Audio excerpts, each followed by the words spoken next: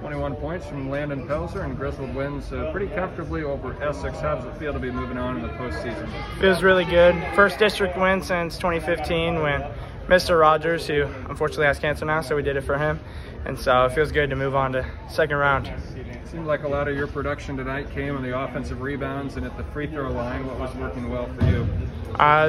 They just weren't boxing out. I was out hustling them. And I've always been told I got speed, and I used it tonight. What was the approach defensively? You held them to only 7 in the first half. What were you guys trying to accomplish? We were just 2-3 rotations and keep it out of the paint. That's about it. We knew they weren't three-point shooters, and they fired up a few shots and made a few, but we held them down. Is it kind of difficult when you've already beat a team and beat them pretty comfortably to come out and kind of keep the hammer down a little bit? Yeah, it's definitely a little bit of pressure on your shoulders with beating them 2 times in the regular season, coming out and basically predicted to win, so we got to keep our word that we're going to win.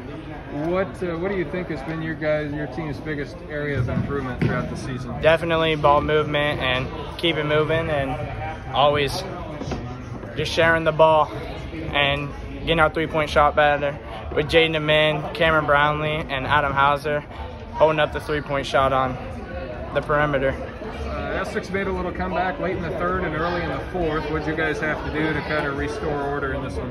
Basically called timeout, just got us amped up and told us to keep moving our feet because we got in a little bit of foul trouble there with our post fouling out, so we just kind of had to maintain and just keep going, keep pushing like we did in the first half.